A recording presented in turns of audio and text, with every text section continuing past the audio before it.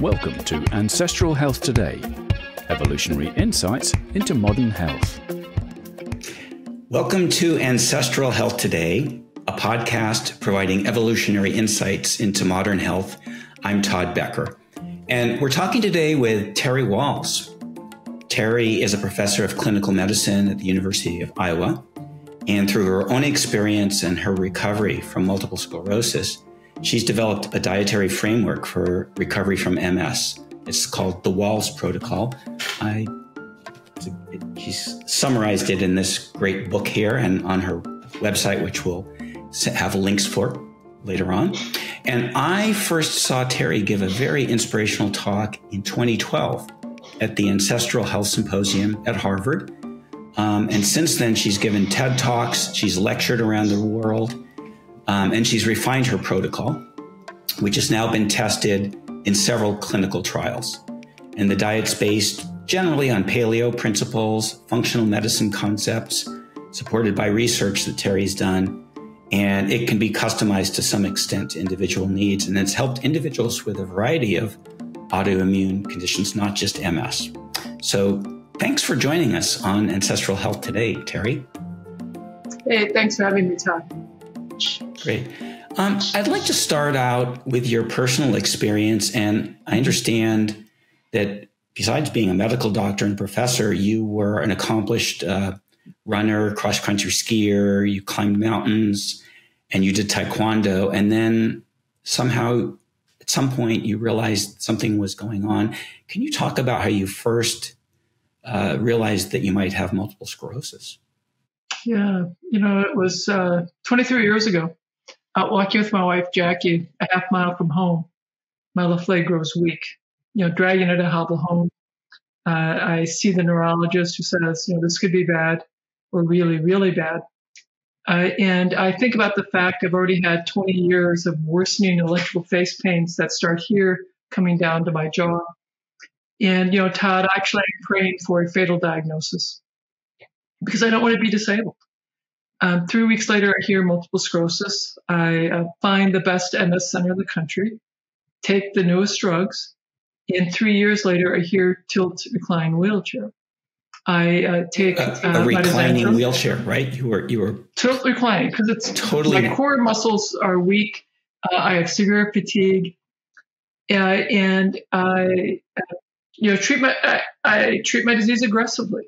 So I move on to mitoxantrone, which is a form of chemotherapy. That does not help.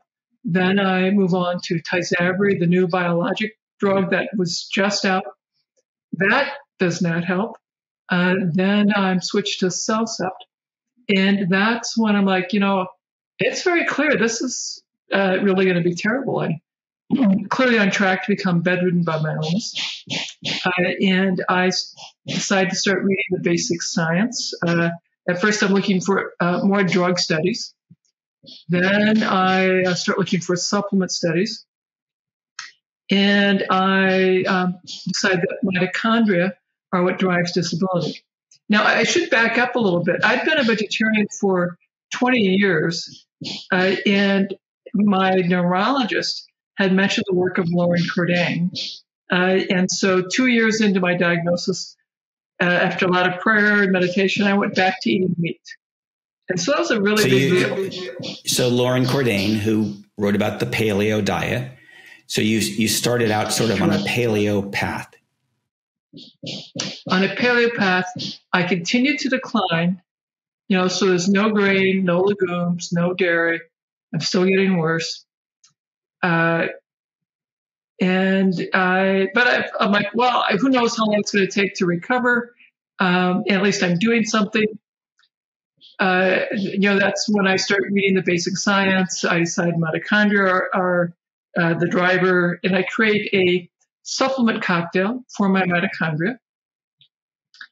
And it slows the speed of my decline. And I'm very, very grateful. What put you onto the track of mitochondria? So you were doing paleo and something led you to mitochondria. What was it about mitochondria that made the connection with MS? Well, when I was reading the animal studies, I was looking for studies with shrinking brains, shrinking spinal cord. So ALS, Huntington's, Alzheimer's, cognitive decline, dementias, and progressive MS. And mitochondrial dysfunction was a constant across all those diseases. So I thought, and no one was talking a lot about mitochondria for MS yet, but I thought it would make sense to me that mitochondria were key, and at least that was something that I could target. So, I slowly add in more supplements that are useful for my mitochondria. I can tell, and actually sort of interesting, after 6 months of doing my mitochondrial cocktail, I got disgusted, like, okay, I'm really not that much better, and I quit.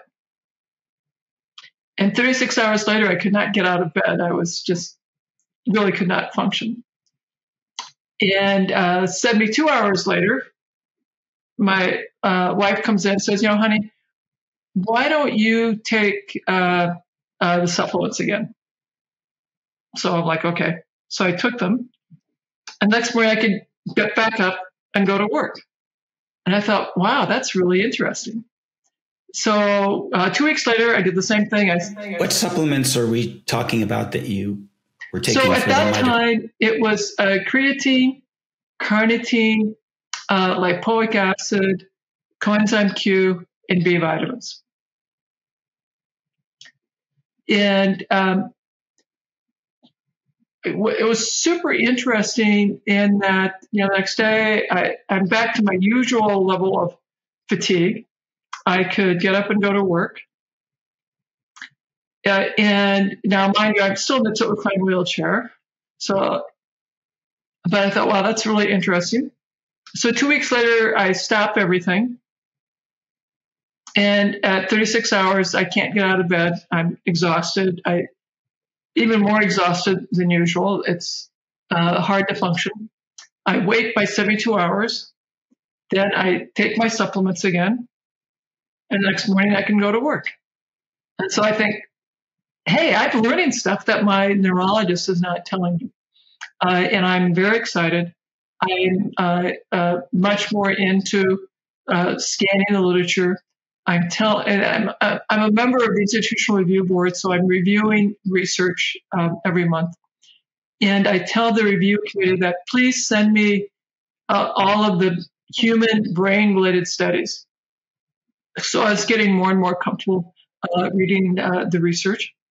And over the next couple of years, I'm still declining, albeit a little more slowly. In the summer of 07, my chief of staff tells me he's going to assign me to the traumatic brain injury clinic. I have to start in January, about 6 months. And he describes the job. I won't have residents in the clinic. I'll be part of a multidisciplinary team, and I'll have to examine the vets myself and write the notes. So you were working all this time as a doctor. Oh, fortunately, I had had cognitive decline. So, the residents would see the patients, and I would staff, and they would discuss the cases, and I would staff them. And I would review studies for the IRB for clinical trials. So I'm still working.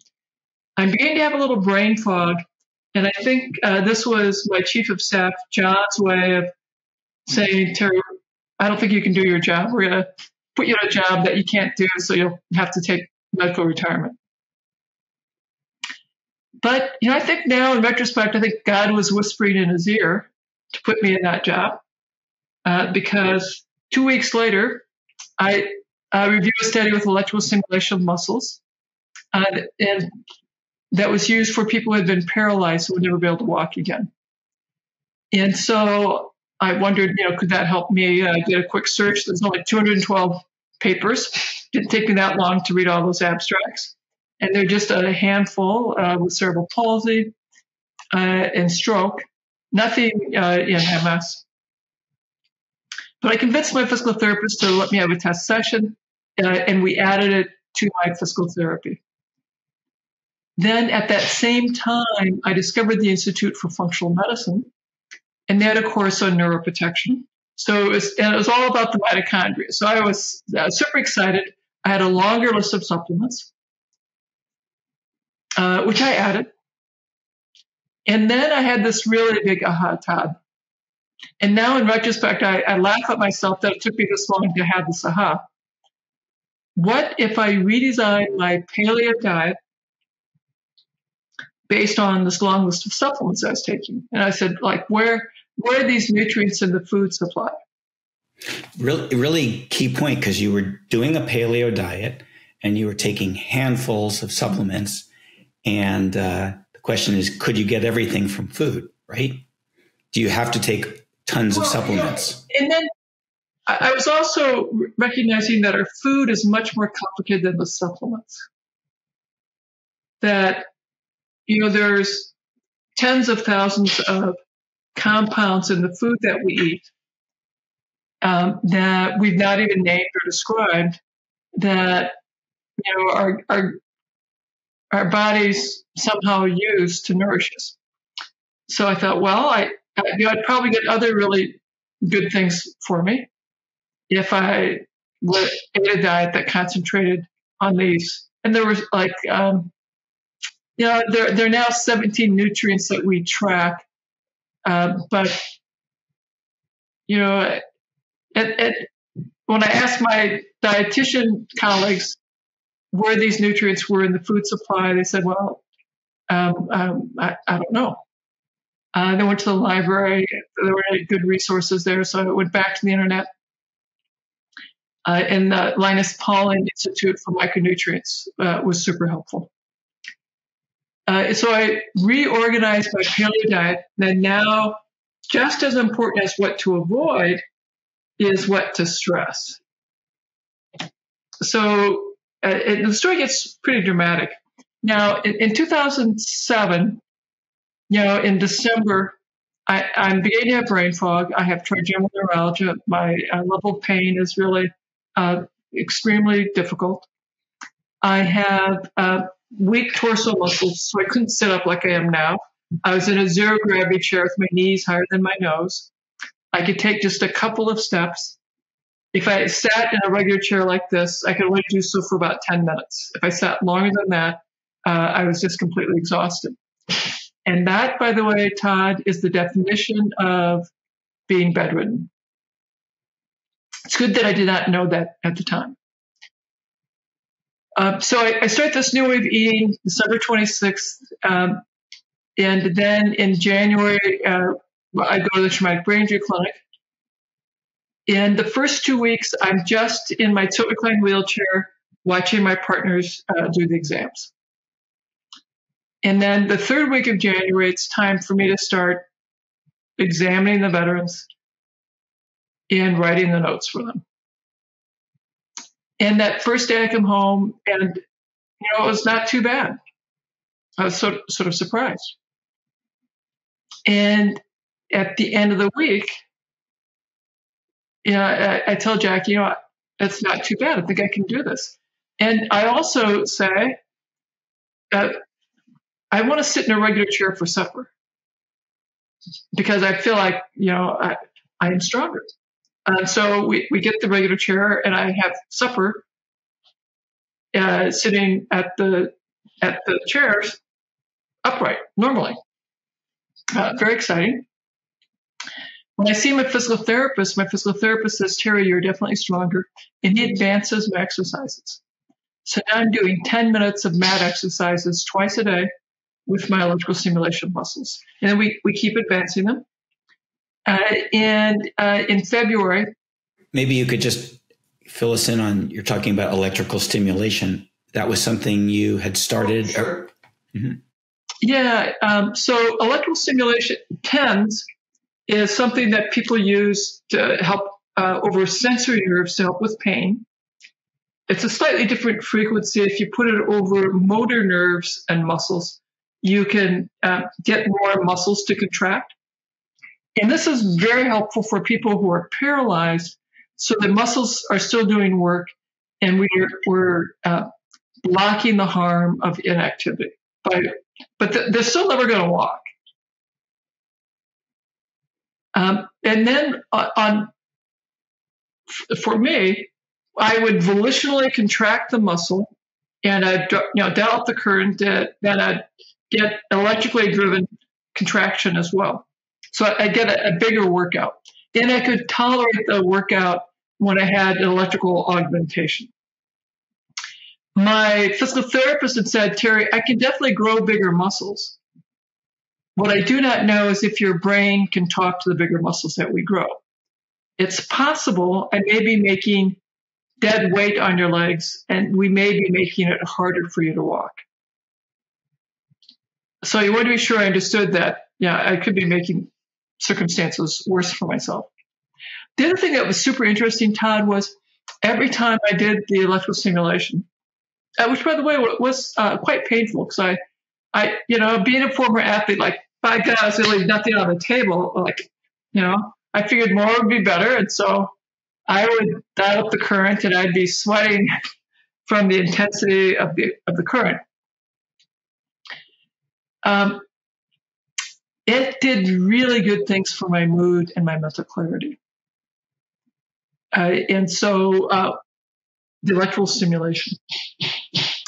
And so at the end of January, my physical therapist says, you're definitely stronger. He's advancing my exercises. I believe at the end of February, I decided to mail a letter. So people see me walking in the hallway, now with walking sticks, but for the first time in 4 years, which stuns everyone. And then in March, I'm walking with one walking stick, and then by the end of March, no walking sticks. And in April, I am talking with my wife, Jackie, that I'd like to try riding my bike, which I've not done in 6 years. And she says, well, if things keep going well, maybe we can do that in the fall. Well, on Mother's Day, we have to have an emergency family meeting because I really want to try riding my bike. And so Jackie tells my son, Zach, who's 6'5" and he's 16, Zach, you jog alongside on the left. She tells Debbie, my 13-year-old daughter, you jog alongside on the right. And that she'll follow. So we all get in a position.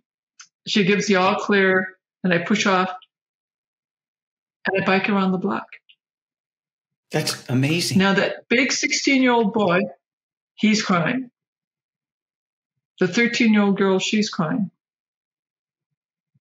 Jackie's crying.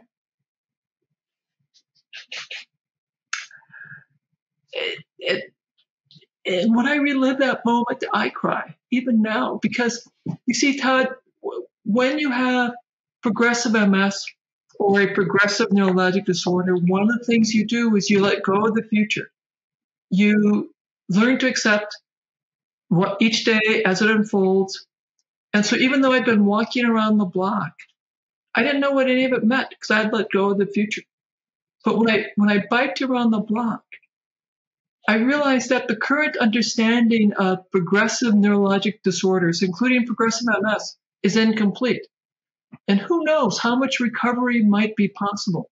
And so, Terry, this is an incredible story. I mean, it's emotional. It's so remarkable to have that kind of recovery from being flat on your back, and then you're walking with sticks, and then you can ride a bike. I mean, that's transformational.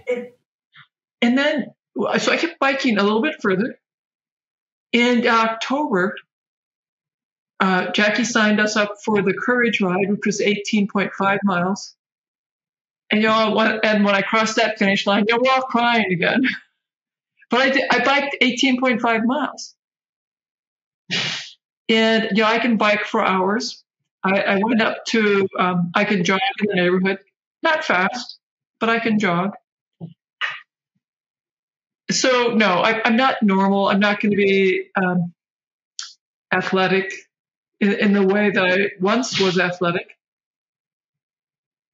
But I have a very rich and amazing life, and it certainly transformed how I think about disease and health.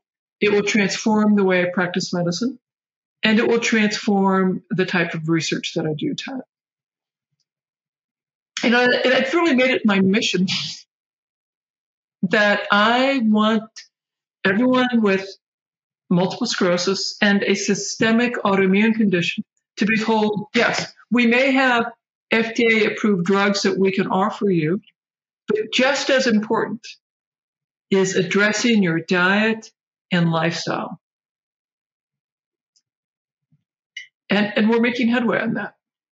It's incredible. I just want to rewind to where we are. So you did the paleo diet, you looked at supplementation, you did the research and added nutrients that could help with mitochondria, and you even expanded what you ate to make sure you're getting the right things. And you did the electrical stimulation. Were you still taking any disease modifying drugs at this time, or had you discontinued that? No, interesting. So at that time, I was taking Cellcept, which is a drug given to people with transplants. It does suppress your immune system. And I've had three relapses in the whole disease course. When I walked into my neurologist's office in April of 2008 and told him what I'd done, showed him my e-stim device, and we talked about whether or not I could be tapered off my disease-modifying drug treatment. He said, yeah, let's do that because they really didn't help you, and you're old enough that the risk of harm over the age of 50 begins to be increased. So he tapered the Cellcept over 2 weeks and then stopped it. And I've not been on any disease-modifying drug treatment since then. And I still see my neurologist twice a year. I still get periodic MRIs. And I'm old enough that you would not expect me to have any relapses because people quit having relapses and no enhancing lesions, generally starting around age 45 to 50. And certainly by 55, it'd be very, very rare to have a relapse. But what they have is this progressive decline, worsening disability, worsening brain volume loss, and cognitive decline. And of course, the exact opposite has happened. I'm getting stronger and stronger. And I am getting older, so I'm probably having some age-related brain volume loss. But, I'm doing research, writing papers, teaching clinicians around the globe. So I'm doing really very well. You've turned the corner and more so. So incredible story. And I want to build on that, but I want to come in back to your key insight, which I think seemed to really move things in a new direction. And that was your focus on mitochondria. And, there's been a lot of theorizing and there's studies about what's the cause of MS. Some people look at viral infections like Epstein-Barr. There's a lot of association there. There was this theory of cerebral venous insufficiency, which may be a piece, but didn't really play out. So what's your view of what's the cause? And does it all come back to mitochondria? Or is there one cause? Are there many causes? What causes MS?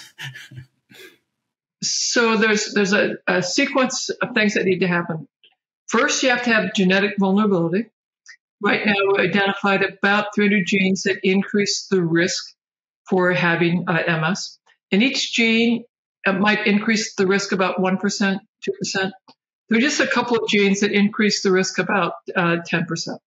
The vast majority is just a tiny, tiny increase. Then step 2 is having an infection. And there are 16 different microbes that increase the risk for having MS or another autoimmune disease. And Epstein-Barr is one of them. So is the coronavirus. So is strep, staph, Lyme disease. And again, there are 16 microbes that have been identified. So step 1, step 2. Step 3 is developing a leaky gut. And step 4 is all those other environmental factors.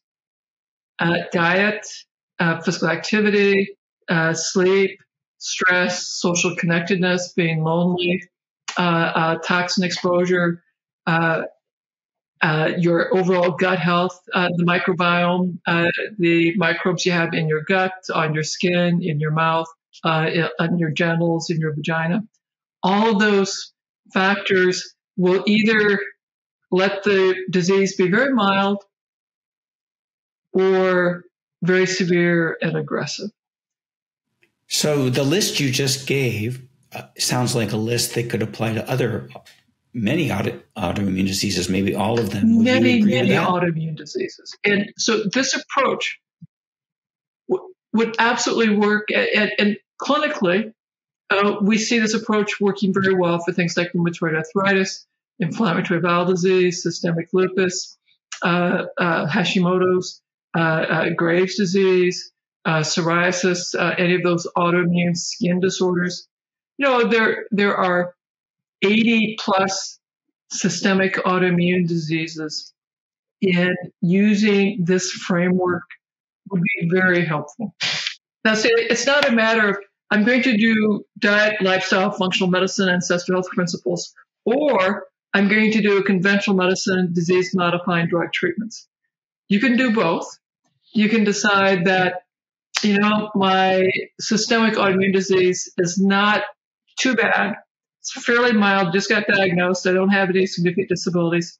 I'm going to lean into the functional medicine ancestral health principles and see if that will be enough. But a close follow-up, and so if it's not, then I could add the DMTs. Or you may decide that, I want to treat my disease very aggressively because I don't want to be disabled. So I'm going to do both. I'll do the disease-modifying drug treatments immediately, and I'll do diet and lifestyle immediately. But certainly everyone should be doing both. Should be doing diet and lifestyle. Yeah. So the pattern you described, you said, is not just MS, it's arthritis, lupus, it's the same pattern, but so that's the commonality. Then what makes the different autoimmune diseases different? What makes them distinctive? Well, so a concept called molecular mimicry. So the amino acid sequence, in my case, I'm sensitive to gluten, dairy, and eggs. And we know that dairy proteins and gluten proteins have amino acid sequences in those food proteins that are also have some amino acid sequences that are similar to brain structures. And so when I developed a food-sensitive reaction, an immune reaction to those food proteins, it also reacted to proteins in my brain, which led to my having autoimmunity.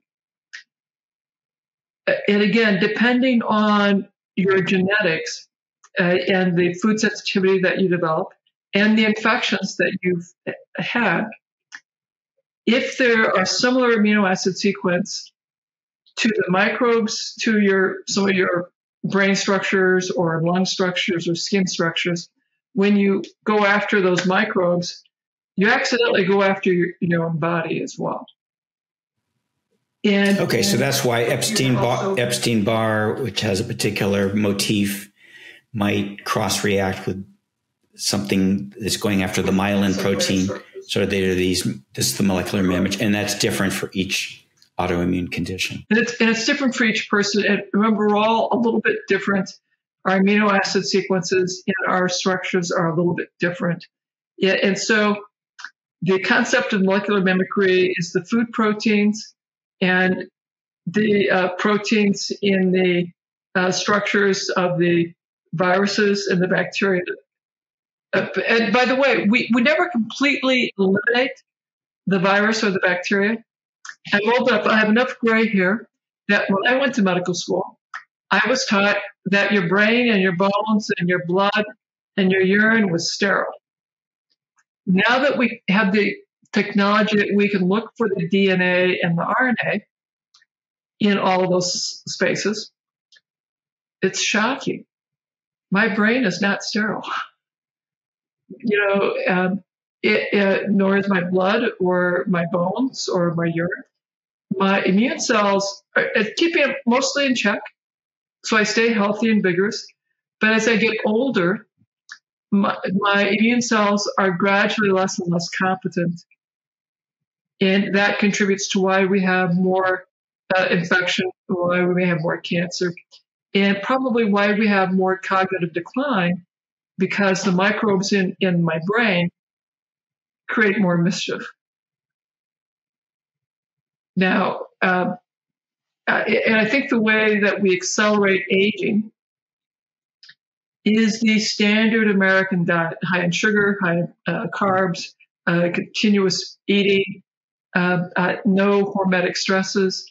That leads to accelerated aging of the brain, accelerated aging of our immune cells, accelerated aging of our mitochondria, accelerated aging of the whole organism. But the good news is we can reverse that and certainly slow it, and we can youth it. So some of the things you're saying, we hear a lot about in the ancestral community in terms of eliminating some of the potential allergens or infections that can initiate this inflammatory process. So that's the avoidance part. But in your protocol, maybe we can start to get into the diet. You're actually adding nutrients, and you're adding things that you say overcome some of the weakness or strain on the mitochondria and build the mitochondria. How does that work? How does diet help restore your mitochondria? It's super interesting. I had gone paleo, no grain, no dairy, and still and no legumes, and still declined. The magic happened, and had all these supplements, declined more slowly, but still declining. When I went back and said, okay, where are these foods? Where are these ingredients of the food supply? Man, that's when the magic happened in surprisingly rapid space. And I'm eating huge amounts of green leafy vegetables. And for the first 4 years, if I didn't get my extraordinary amount of green leafy vegetables, at about 36 hours, I could tell my cognition was not as clear, and my energy was not as good.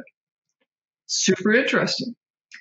After, and I was feeling well enough that I could travel to do lectures, like the one that you saw at Harvard. So I'd travel with cabbage. I'd travel with green drinks because I was eating a huge amount of non-starchy vegetables. Now I'm a little more ketogenic. I have more resilience because I'm further into my recovery. And so I still eat a lot of green leafy vegetables, but if I don't get my 3 cups of greens every day, I can go to a scientific conference and I'm not having cognitive problems. I could not have done that in the first 3 years. You mentioned green leafy vegetables in your protocol. I think you have 3 different categories, at least, of vegetables, and you have. Can you talk about that? Yeah. So we'll talk about the ads. When I use this concept in my clinic, I stress with my vets that we do the ads first because it's easier to add than subtract. So the goal is 9 cups of vegetables. And they'd say, like, is that per month or per week? So no, that's per day. 3 cups of green leafy vegetables, 3 cups of sulfur rich in the cabbage, onion, and mushroom family. And 3 cups of deeply colored, like carrots, beets, berries. The green leafy are a great source of calcium, magnesium, vitamin K. And your gut bacteria will metabolize them to a more active form of vitamin K that we need. And we know in the animal models, vitamin K is very helpful for myelin and for brain stem cells. And was that why I was so sensitive to green leafy in the beginning? Perhaps. The green leafies are also vital for retina health, eye health, and for cognition.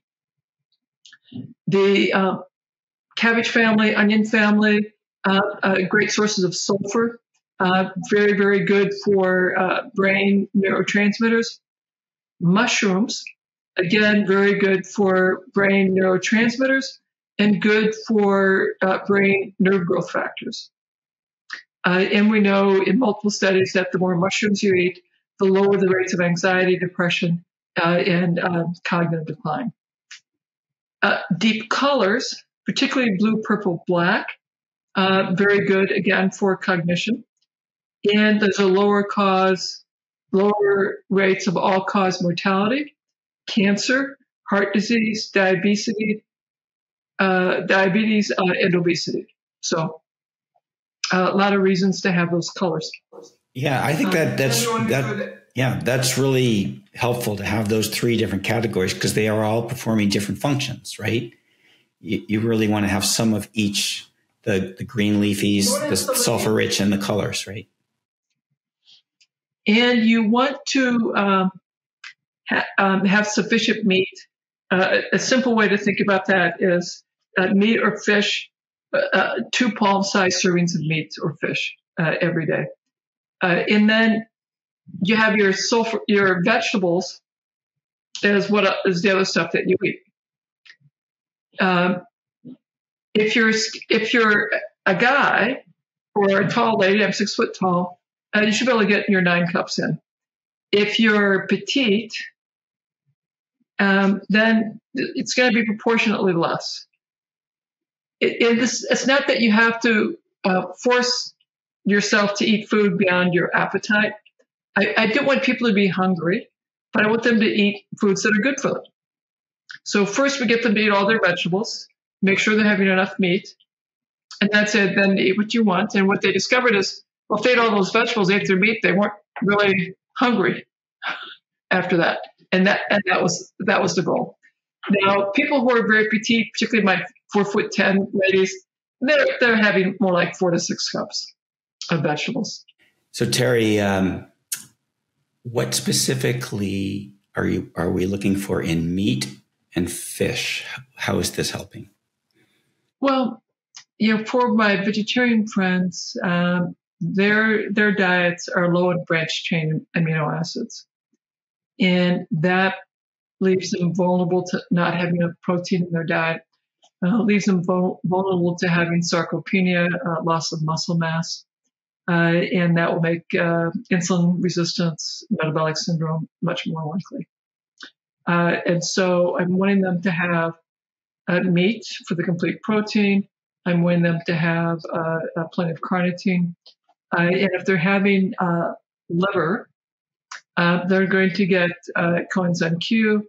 They're going to get minerals, zinc, magnesium, copper that's readily and easily absorbed. If you're getting minerals from plant sources, it's not quite as readily absorbed. The one nutrient that's not very plentiful in meat is vitamin C. And if you cook your meat, you tend to destroy all the vitamin C. And then I'm not going to be very enthusiastic about raw meat because of the risk of bacterial infection and parasites from raw meat. Now, our traditional societies, if you look at the Inuit and the societies that are basically more carnivore, have very little carbohydrate intake, those societies had a lot of fermented meat and a lot of raw meat. And that's not what, That's not what people are doing here in the U.S. It's certainly not what I'd feel comfortable recommending.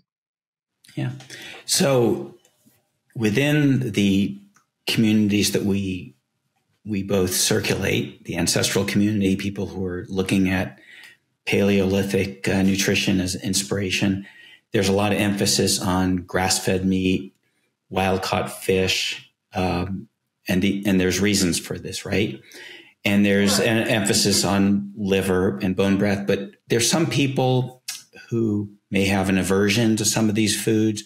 The cost or availability may be limited. What do you say? How can you adapt this to people who either have financial limitations or some aversion to the tastes? Actually, Todd, that is a really good point. in my traumatic brain injury clinic and in the therapeutic lifestyle clinic at the VA, we often had people who were not working, who were disabled by their illness. They were shopping in small rural grocery stores in Iowa, so there's some food deserts. And so we, in fact, taught them how to do some beans and rice and some vegetarian meals.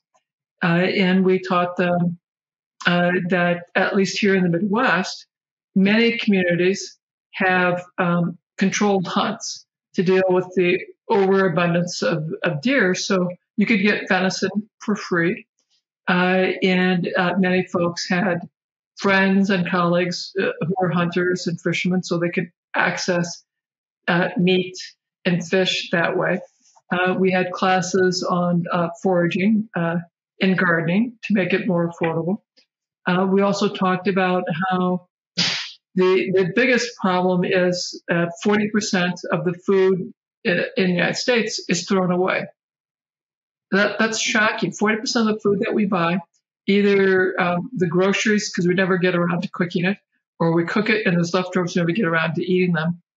And in the restaurants, foods are thrown away.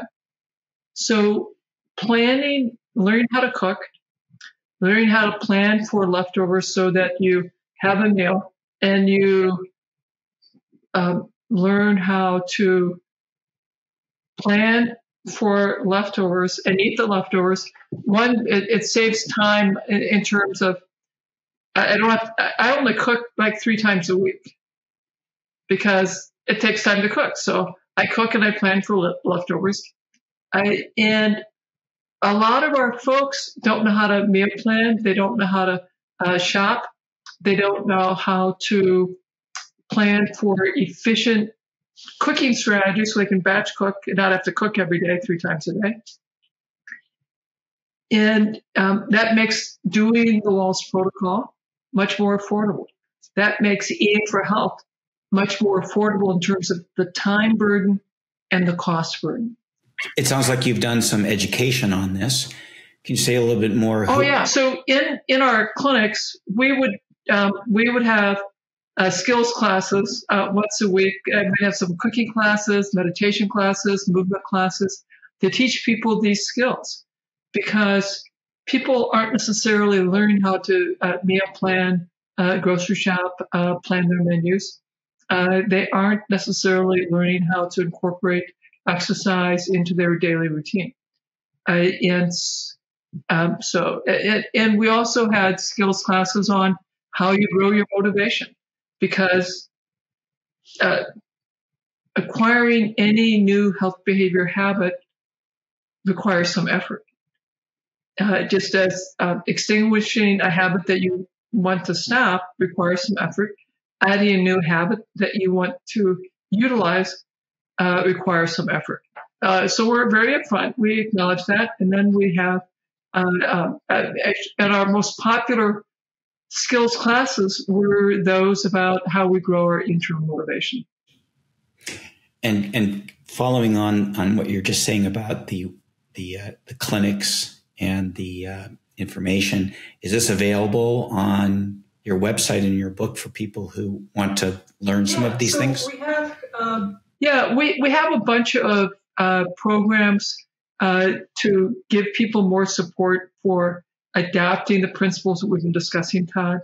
We have a lovely online course, the Autoimmune Intervention Mastery course, which, by the way, we did a randomized controlled trials testing. Does access to the Autoimmune Intervention Mastery course lead to reduced fatigue, improve quality of life? And in fact, it did. We randomized people to either get immediate access or wait 12 weeks, and then they got access. We followed everyone for 24 weeks. We had a masked statistician who did all the analyses and reached the conclusion. So that paper was just published. So I'm very excited. So there are a bunch of courses out there, but I'm like the only one that does any research to show that the stuff that I say works actually works. So our online course works. The Autoimmune Intervention Master course, it's been shown to reduce fatigue, improve quality of life.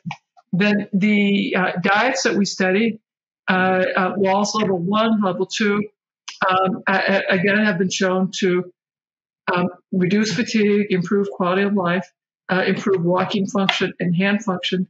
In several studies now, we have a ketogenic diet study that the study was too small for me to be able to say whether or not that was helpful. We have a larger ketogenic diet study, and that will know at the end of 2026. We'll have all of our data. We'll be analyzing it and probably presenting it, hopefully in scientific meetings in 2027. So, Todd, you'll have to have me come back, and then I can tell you all about that study. That's great. And now we're getting into, I think, one of the topics that's really interesting here, and that is your work on clinical trials, because your personal story is amazing. It's an N of 1, and you can probably work with a small group of people in clinics. But if you really want to transform medicine, if somebody's going to the neurologist and they say, hey, I heard about this great Wahls Protocol diet,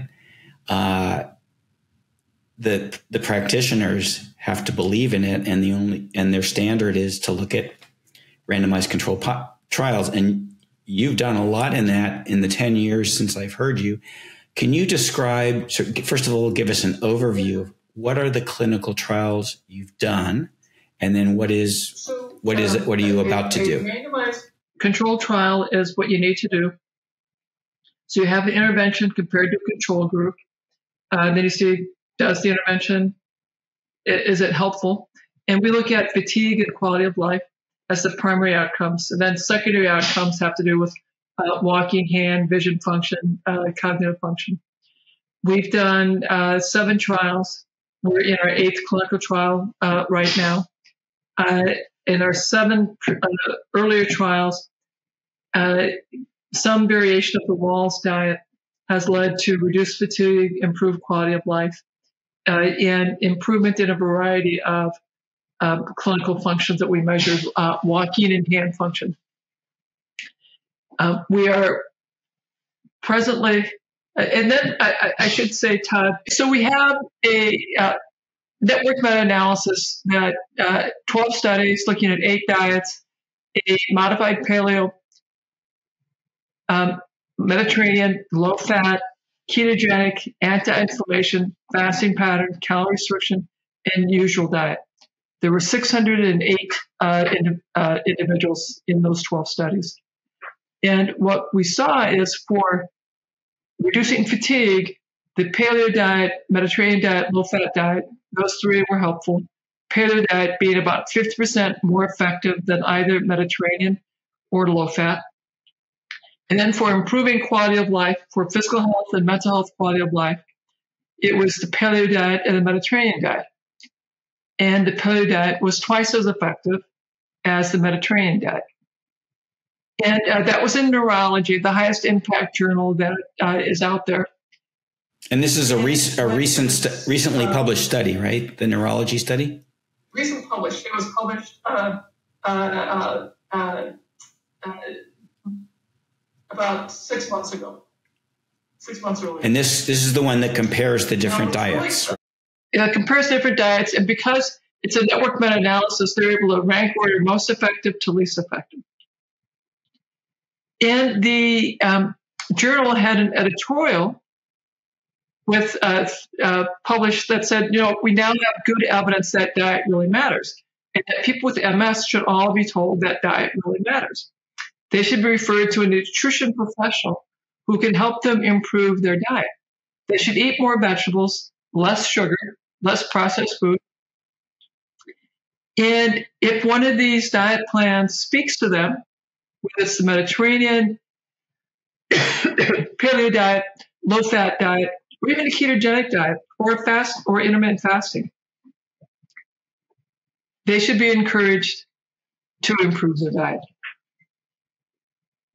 So the Wahls Protocol was one of those diets. Where did it come out particularly what was its main strength over the other diets? It was the most effective. It was 50% more effective than either Mediterranean or low fat. it was twice as effective as the Mediterranean diet. And the modified paleo diet was the studies that we did basically that were looking at level 2 of the Wahls Protocol. Just to back up a little bit, this was how many people over how long a period of time? It sounds like pretty big studies. That is what they do is they combine all of the studies. So they combined 12 studies. You had to have a diet intervention that lasts at least 4 weeks, and you need to have it had to be randomized. So some of the studies were controlled with a control arm, and some were what we call parallel arms, where they're comparing 2 or more arms. And these were all MS patients. Were they primary progressive? MS patients who had MS confirmed by at least the McDonald's criteria of 2010 or 2006 or 2017. So neurology confirmed MS diagnoses. And was it relapsing remitting? Or is it progressive MS? It could be relapsing remitting, or it could be progressive MS. Wow, well, this would be great reference to show to your neurologist if you're wanting to get help there, right? And Todd, I will make sure you have a copy of both the network meta-analysis link for that and a link for the accompanying editorial that said, we now have good evidence that diet matters and that everyone should be getting a referral to a nutrition professional. So we'll get you those. We can put it in our show notes as a reference. I think that would be very helpful, Terry, as a guide. Thank you. So maybe I guess I just want to go back a little bit because it's amazing that you've done this many clinical trials. Was it hard in the beginning? Did you have a lot of resistance? Was it hard to get funding for this? Because you don't get funding for these trials very easily if you're not selling a drug. So what's really helpful is that my chair of medicine at the university is a rheumatologist. So he understood that, secondary progressive MS is a progressive disorder. He was thrilled to see me walk in because he hadn't seen me walking in 4 years. And he, in that first meeting in 2008, he said, Terry, I want you to write a case report because a single case report can change everything. It can change the direction of medicine. And so I on myself said, yes, work with your treating neurologist and physical therapist, but get that written up. So I wrote it up. And then he said, write a little case series, because by then we had my physical therapist had a little case series going, so we wrote that up. And then he said, as I'm doing all this, write up the protocol, because the next you're going to do what's called a safety and feasibility study. And I said, well, Dr. Rothman, that's not the kind of research that I do. I will get you the mentors. This is your assignment. This is what I need you to do. Because what has happened is so important. We need to see, can other people do what you did? And if they do what you did, what happens to them? So he got me the mentors. It took about a year to get the protocol written up, submitted. And with the changes that the committee that reviews research required, I was going to have to raise about $100,000. And I thought, okay, well, this is going to be not going to happen.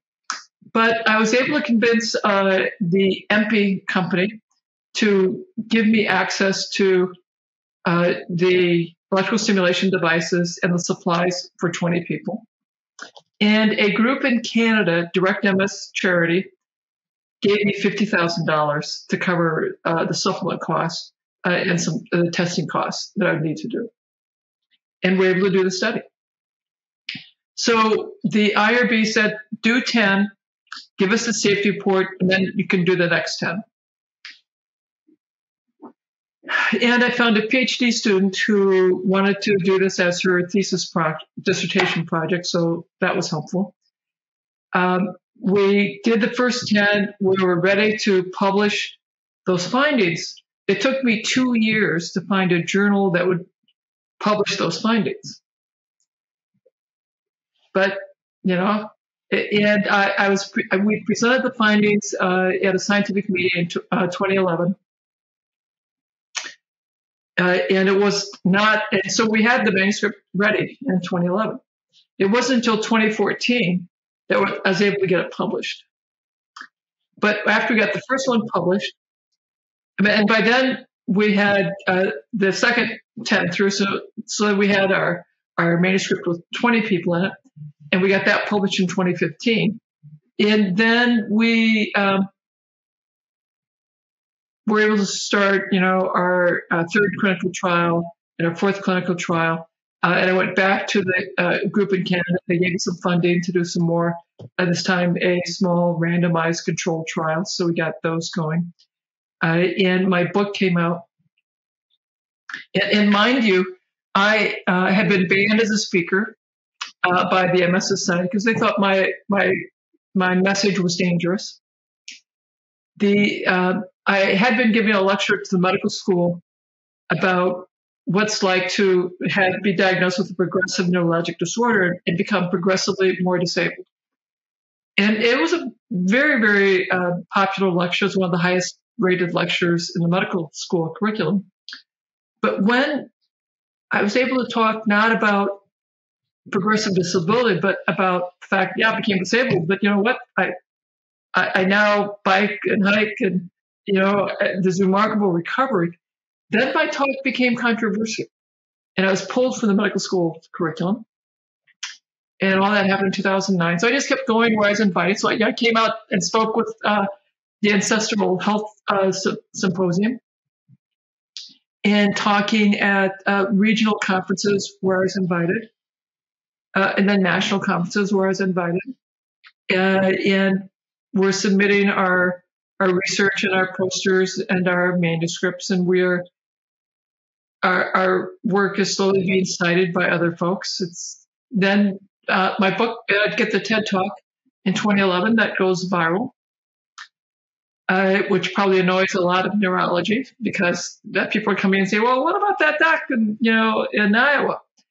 And then my book comes out in 2014 and is a bestseller, huge bestseller. And the MS Society monitors social media, so they see that their constituents are now talking about the Wahls Protocol, diet, meditation, exercise, self-care. And they decide they have to have a wellness conference. And they want to bring their scientists and patient advocates to talk about the gaps in the research. And they track me down and invite me. I say, well, I'll come, but you have to unban me, and I need that in writing. And they did. They unbanned me. It took them a couple hours. They got me unbanned. I rearranged my schedule, so I went and helped them understand that, yes, if we're going to make diet research and lifestyle research a priority, they have to have a different way, a different set of experts review the studies, because this is a very different science than drug discovery study. They need people who do diet research. They need people who do exercise research and who do mindfulness research to review the proposals.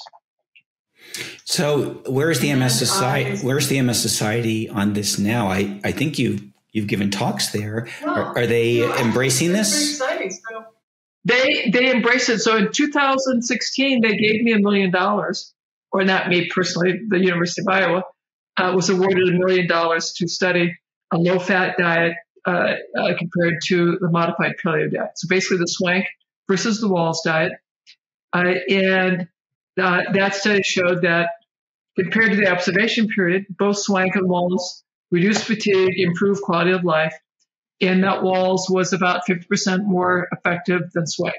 But both were good. So if the SWANK diet speaks to you more than the Wahls diet, by all means, do the SWANK diet, because you'll be helped.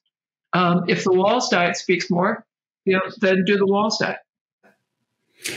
I think it's admirable that you've even though you're advocating the Wahls diet, you're not an absolutist, and you make room for the fact that some people may want more keto, some a little bit more vegetarian or Mediterranean, and there's some. It's a framework, right? It's not a rigid. Not rigid.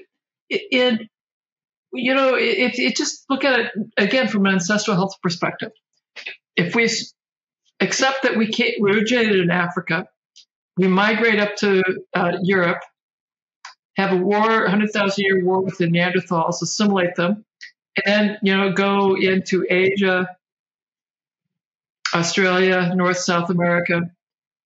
We eat a wide variety of foods, from a wide variety of ecosystems. Clearly, there's not going to be one diet that is the only diet that works for us.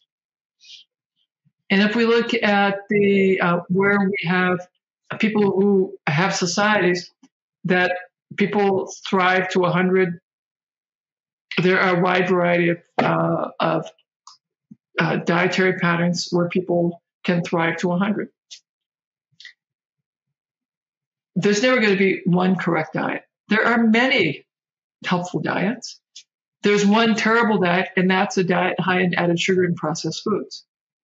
So whatever progress you can make away from that terrible diet towards one of these better diets, that I'm happy to endorse that. And I also tell my tribe that if you are following someone who says there's only one diet, that is the indication that that person has too much hubris, and they are incorrect. There never will be just one diet. There are many diets that are helpful. Some diets may be more helpful for you than others, and it may be for my genes and for my microbiome. There's one or two diets that are most helpful for me, and there are 3 or 4 diets that are somewhat helpful. And there's one diet, the standard westernized diet, that is really terrible. Yeah.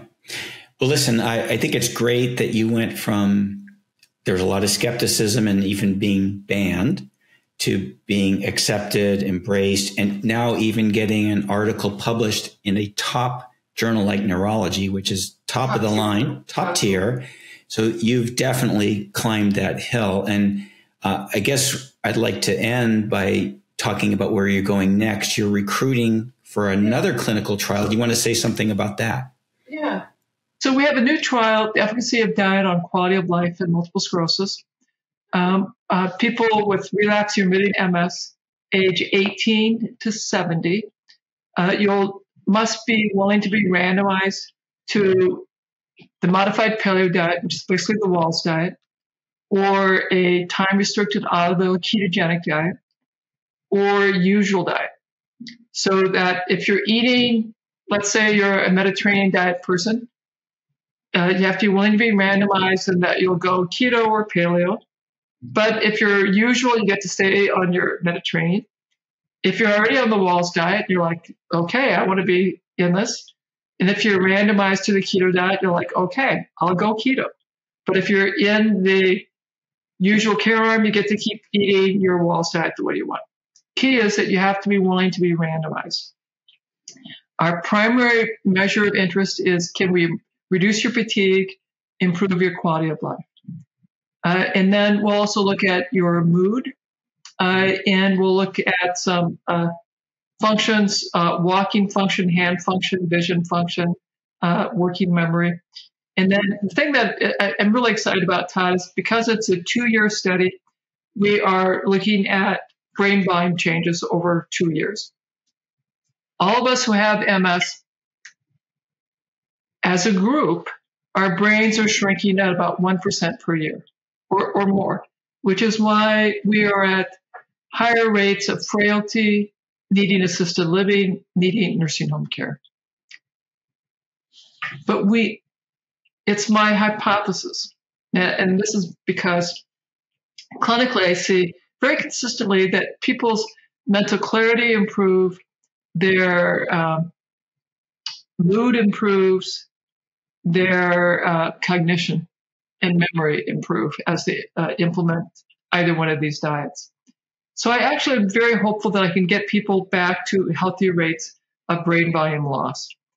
And because I'm giving tips to the control group on how they can, eat more of these radical things known as vegetables and less processed foods, that I expect all three groups will improve. And I think it's quite possible that all three groups will get to healthy rates of brain volume loss. Or at least, it's very exciting. I think that will be the most interesting part of the study, because the DMTs do a great job of turning off relapses. They do a great job of reducing the new enhancing lesions. They do not stop fatigue, anxiety, depression, or brain volume loss. And so if we're able to have an impact on fatigue, anxiety, memory, and brain volume loss, that is huge. I love how it's combining the subjective, the functional, and even the biometric, measures of brain volume loss. So you're actually going to be doing scans and quantifying brain atrophy. Scans are no contrast. So we have a little stronger magnet. There's no contrast. We get that at baseline, get that at 24 months. And if your medical team gives you a little Ativan or a mild relaxant so you can stay calm, because some people find it very anxiety producing to be in a scanner, it's fine for you to take your usual relaxing medication before going into the scan. Where are you in the recruitment process? Do you still have openings for people to apply? We have 100 people in. Mm-hmm. We are approved to enroll 156. So that means basically I have about 50 to go. And I anticipate recruiting through the end of this year, and probably into the first couple months of January. I'm hopeful, Todd, you can help me get another 50. I would love to do that. Can you say again, what are the criteria you have to meet? So you need to be between the age 18 and 70, have relapsing remitting multiple sclerosis, be willing to come to Iowa at month 0, month 3, month 24. You can live in Canada, the United States, or Mexico. We do have several people from Canada. I think we have one person from Mexico. And you have to be willing to be randomized. This is great. So I think you've given us the information. And if people want to learn more about this study, you go to terrywahls.com/MS study. Say that one more time. terrywahls.com/MS study. That's TERRY Wahls WAHLS.com/MS study. And we'll be sure to put that up. It's very exciting. So I guess in the final minutes, can you say anything else about what's next for Terry Wahls? What's next in terms of projects? I think if you haven't been following me on Instagram, I think everyone should follow me on Instagram, because then you can see what I'm eating and doing. That is lots and lots of fun. And if you go to terrywahls.com, be sure and sign up for my emails, because there you get to see once a week I send out a research roundup where I discuss a couple of interesting papers that I've seen. And the things that I tend to discuss are studies that talk about things that are under our control. And that's diet, meditation, mindfulness, exercise. So what is the research showing in terms of how things under our control can influence disease progress? And again, I'll remind everyone, this is not just multiple sclerosis. This is any systemic autoimmune disease. And it's probably also true for people with a neurologic problem, Parkinson's and cognitive decline. It's been super helpful for those people as well. Do you think it could help people with ME/CFS and long COVID? So people with chronic fatigue syndrome, yes. For those folks, in general, we have them start, and they take a much more gradual transition from their current diet and lifestyle into the Wahls Protocol. So for them, we have them work on gradually adding the good stuff as they gradually remove the sugar and processed foods. You know, and ideally, Todd, what you can do is find a practitioner with whom you can work, who can help personalize all this and watch as you make these stepwise contributions or stepwise changes. Great. Well, this has been fantastic to talk with you today, Terry. You've had a long trajectory of starting from personal experience, expanding outward, doing clinical trials, writing books, helping so many people. It's of high interest to those of us in the ancestral health community. Yeah. We hope to maybe have you speak at one of our future conferences too, if you're up for it. Yes, I would love to do that. I would love to come back. It would be so much fun. All right. Well, thanks for talking with us today. Thank you. Thanks for joining us on this episode of Ancestral Health Today. We hope you enjoyed our discussion on how evolutionary insights can inform modern health practices. Be sure to subscribe to our podcast to catch future episodes.